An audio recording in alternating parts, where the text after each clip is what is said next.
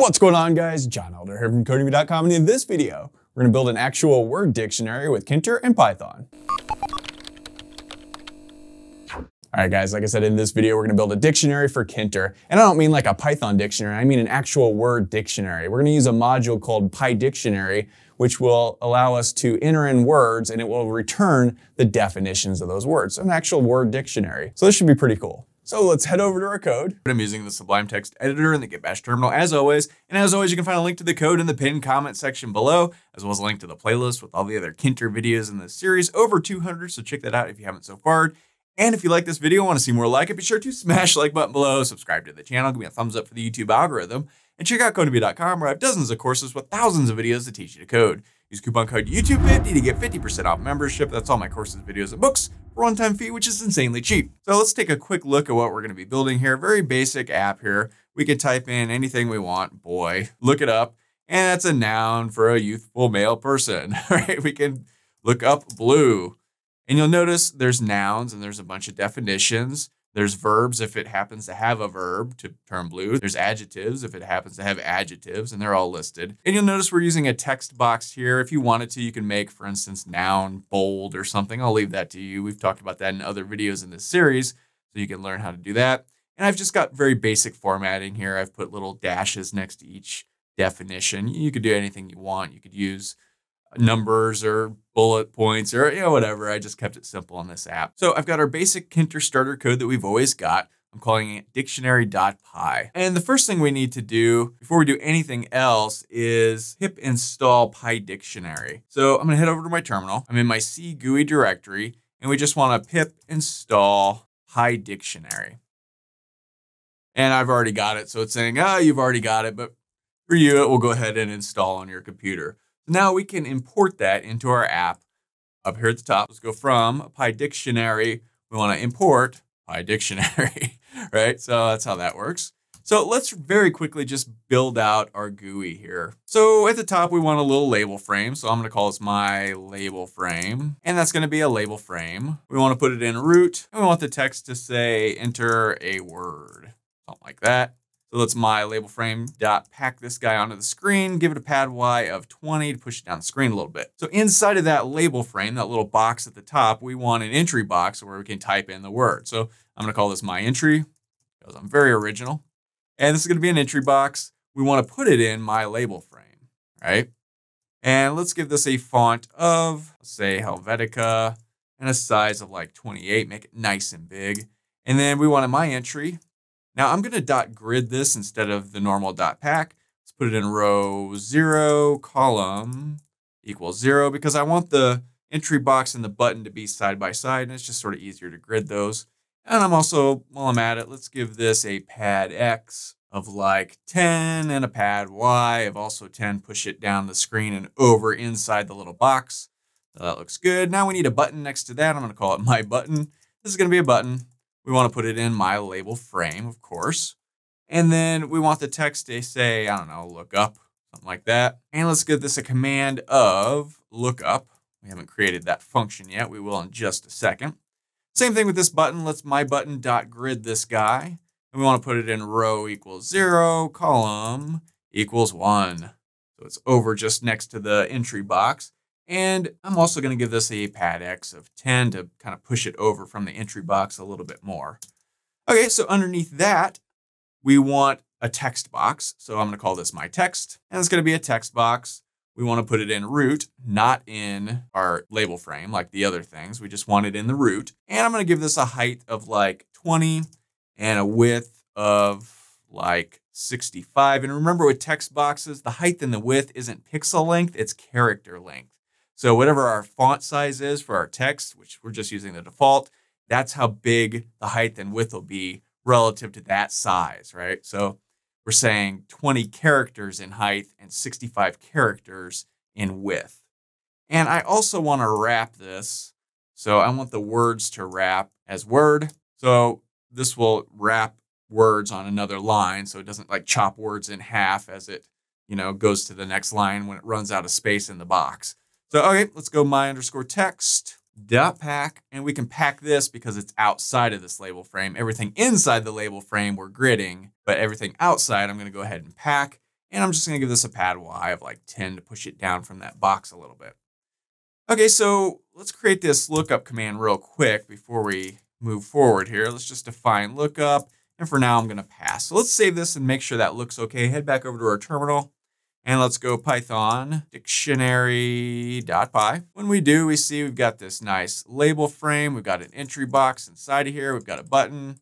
And we got a text box here. So you could also put a scroll bar in your text box if you wanted to. It will scroll without one, but you could add that if you wanted to. I've done that lots of times in the playlist. You could watch those videos if you're interested in learning how to do that. So our GUI looks good. Now we just need to build out the functionality using PyDictionary. So how do we do that? Well, inside of this lookup, before we do anything, I think I want to clear the text box. So if we look up several words, every time we look up a new word, we want to delete the old one from the text box, right? So we know how to do this from other videos. We could just call my_text.delete, and we want to pass in from the position of 1 till the end. So everything in the text box from the top of it at 1.0 all the way down to the end, that will delete.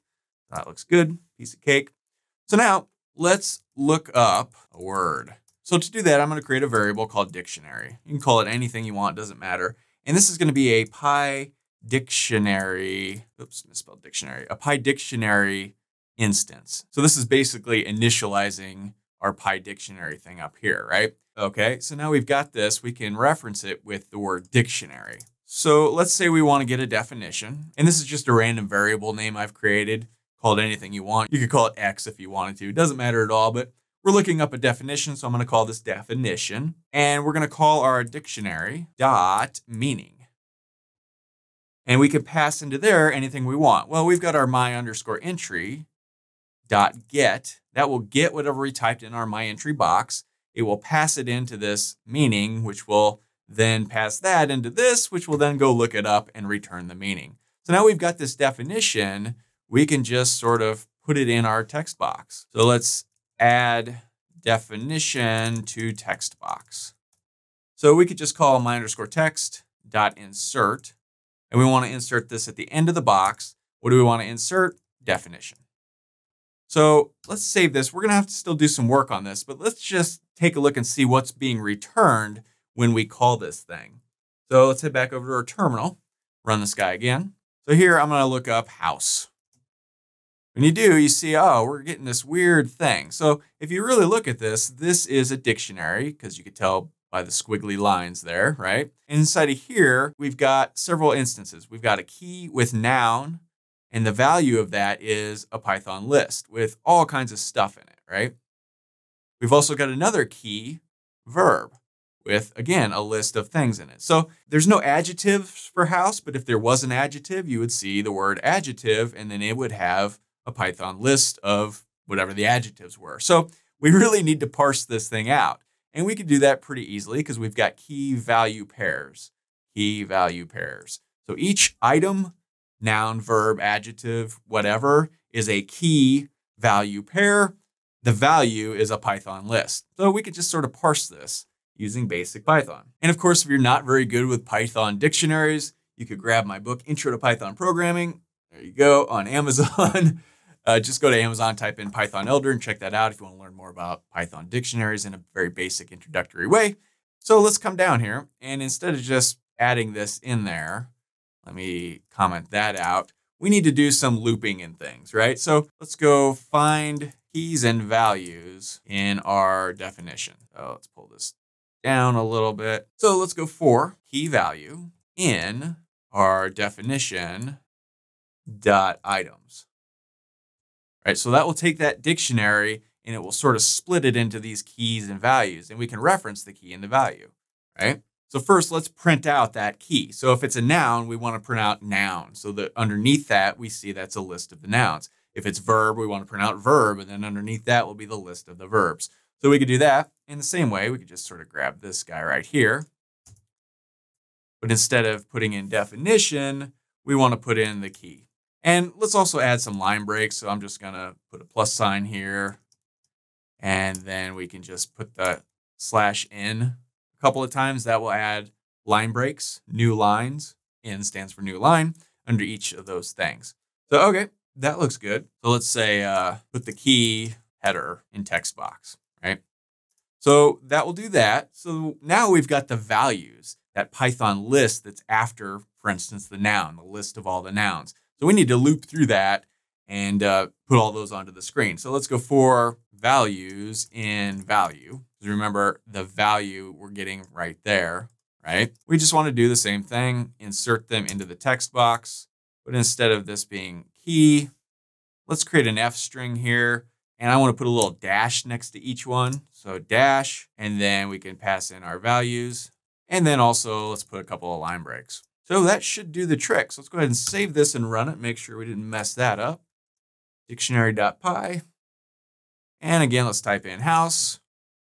Uh-oh, we did mess it up. Definition is not defined. Definition, did I misspell definition? Line 22, probably. Oh yeah, I misspelled it right there. Definition. All right, let's just do that. Yeah, that will work. Okay, head back over here. Try it again. So let's look up house. And boom, we see noun. Down here, we see verb. Underneath each one is, these little dashes. And then the definition. And we're good to go. We can look up blue.